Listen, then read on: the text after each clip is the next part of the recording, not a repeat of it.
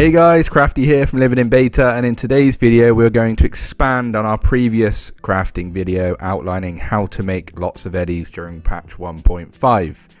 Now of course, our videos a few days ago made you aware of how to make yourself bags of eddies using the age-old crafting method, but we missold it to you, we lied to you.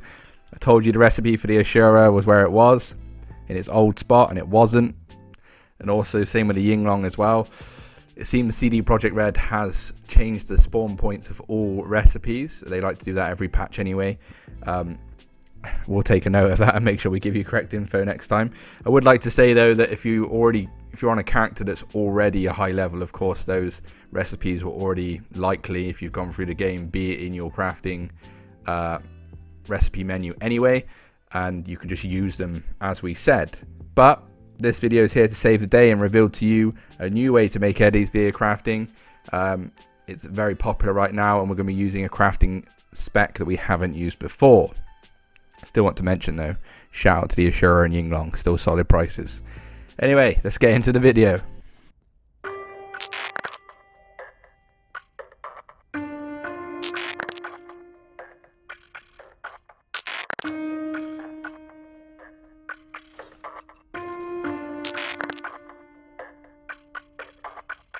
So before we get into the nitty gritty and the caveats of the crafting method itself, it's important that we go get the recipe. So where you want to be traveling to is you want to be heading into the Hayward area, more importantly at the south, to where I am on the map right here.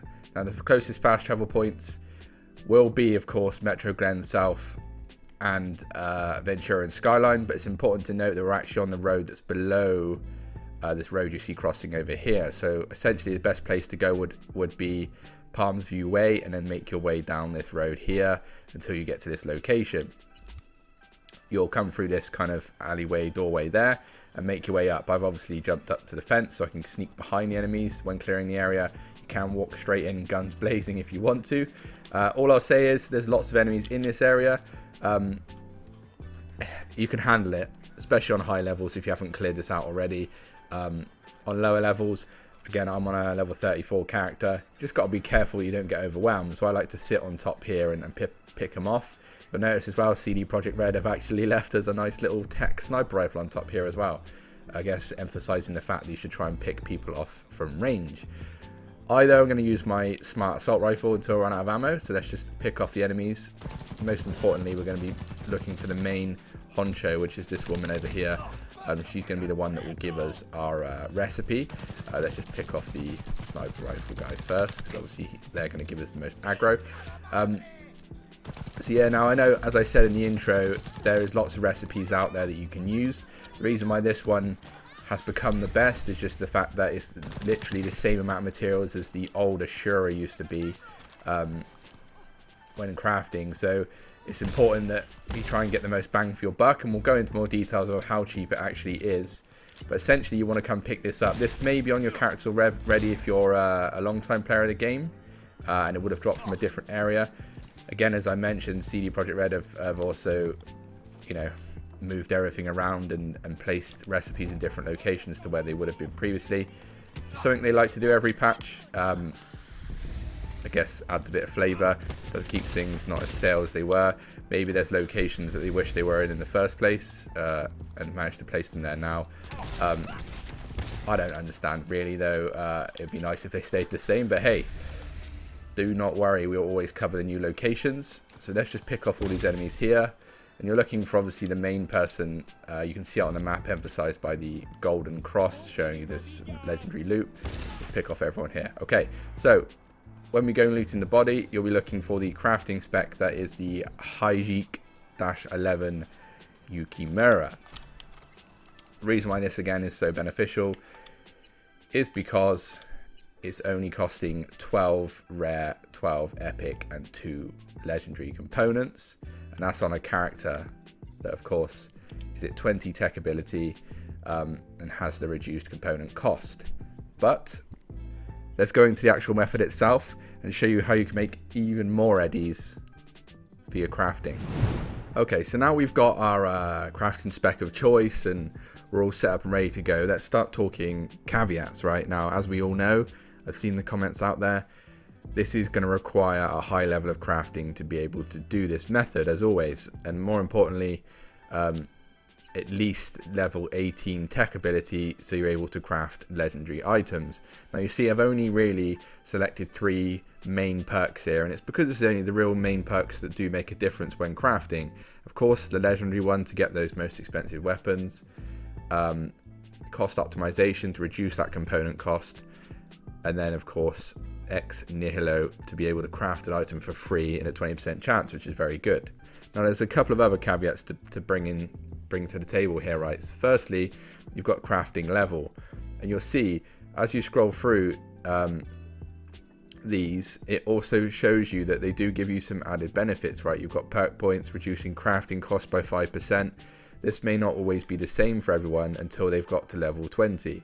Now the benefit of getting to level 20 on the crafting skill unlocks the ability to put perk points in crazy science, and you can see what it does there. Increases the sale price of an item by 10%, 1% perk per perk level. Now I'm going to showcase what it's like to craft a weapon without this, and then I'll put the 7 remaining perk points that I've got available into this, just to give you an example, right? Now I understand for someone who's level 48 with 50 street cred, it's easy for me to say this is easy enough to do. But when you look at when you can actually get to 20 tech ability, you can put 6 points into the tech tree from the very start when making your character. That's the maximum they'll allow you to put there. And then from there, you've just got to gain another 14 levels. So you could be level 14 and have 20 tech ability. And I understand that people will then argue that you won't be powerful enough to get to, you know, level 14. But having only 6 in the tech tree from start means you can assign, which is only 3 points from assigning it. That means you can assign the other 4 in areas like body or reflexes or wherever you're looking to go to really add that ability to do some damage. And of course perks are still available as well every time throughout the game. So if you really want to get there quick, you can do that. To be honest, if you do every side quest in Watson when you're first starting out, because your starting area is Watson, you could leave this area in level 12 anyway. Okay, so how does this work? Now, most people are talking about now that the best weapon out there, as I've just showed you before this part of the video, to obtain and craft is the HJKE-11 Yukimura, and the reason for that is how much materials it takes to make it. Now with the perks, the cost optimization perk, of course it costs 11 epic item components, 2 legendary and 11 rare. That's only going to come to a total cost of 386 eddies, which really, you know, is nothing. And me being at level 48, 50 street cred and level 20 tech ability, I have the weapon itself selling at 3065, right? Now, something to bear in mind, when I was at level 18 crafting before making this video, and in preparation I leveled up to level 20 crafting, and this price for this weapon went from 2676 to 3065. So your weapon itself is not only gauged by your level of your character because of scaling, but it also does have a massive effect on here.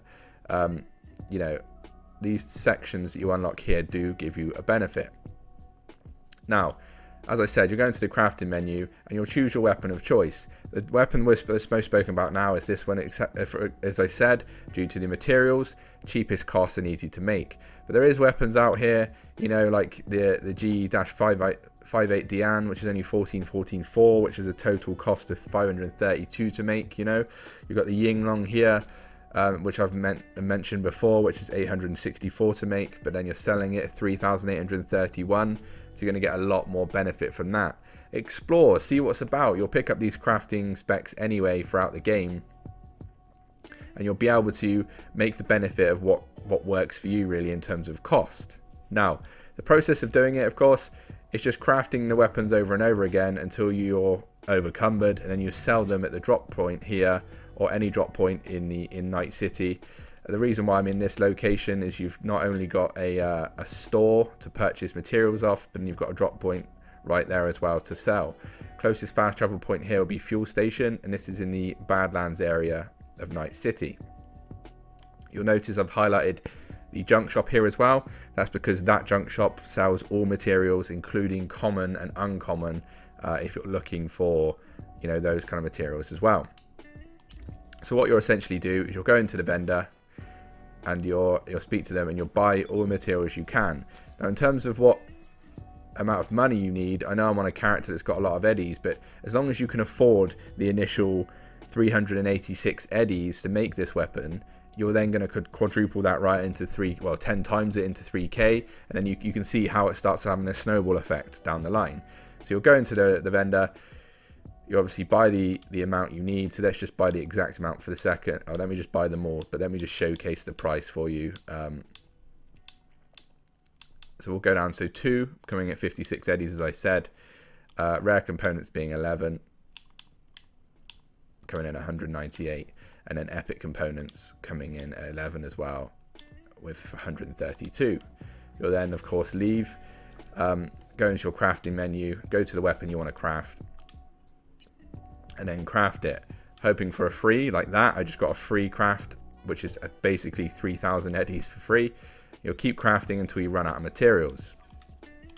Once you run out of materials, you'll go out to the drop point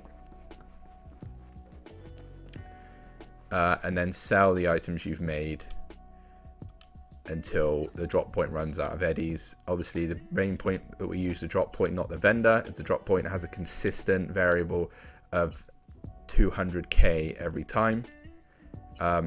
Vendors obviously have a differing amount. You can see I've made a lot more here as well, just on my travels. You would essentially keep doing this and then waiting 24 hours and then rinsing and repeating, right? Pretty simple and pretty easy. Turning 300 eddies into 3k, you can, you know, you don't have to be a mathematician to realize that you're going to earn a lot of money. And the only real caveat, once you've got to the required levels, is the amount of time you're willing to take. The reason I've got 1.5 mil now is because pre 1.5 patch, I did a lot of this anyway with the Ashura, just, you know, in preparation. So yeah, that's pretty much the way to go. Now, some people will say that, Crafty, what if I've already assigned points in other things? Then of course you can, and you want to put points in Crazy Science, which we'll try in a second to increase the sale price. Then of course you can reset your perks. Now, I kind of recommend that you get enough eddies first before you start resetting perks, because you're still making 3k off 384, right? But if you really want to min max, if we just you know, put all the perk points in this now just to see for reference, and go back to the craftable weapon, it's now coming at 3,260, right? Which, and you're still buying it at 386. But it's not recommended, and I don't necessarily think you need to do that. Even if you were at level 18, which is the level you need to get the ability to craft legendary items, the weapon is still going to sell at 267 or 2,676 eddies, sorry, and you're still making a massive profit anyway, right? So yeah, R.I.P the Ashura location, and R.I.P probably the Yinglong location as well.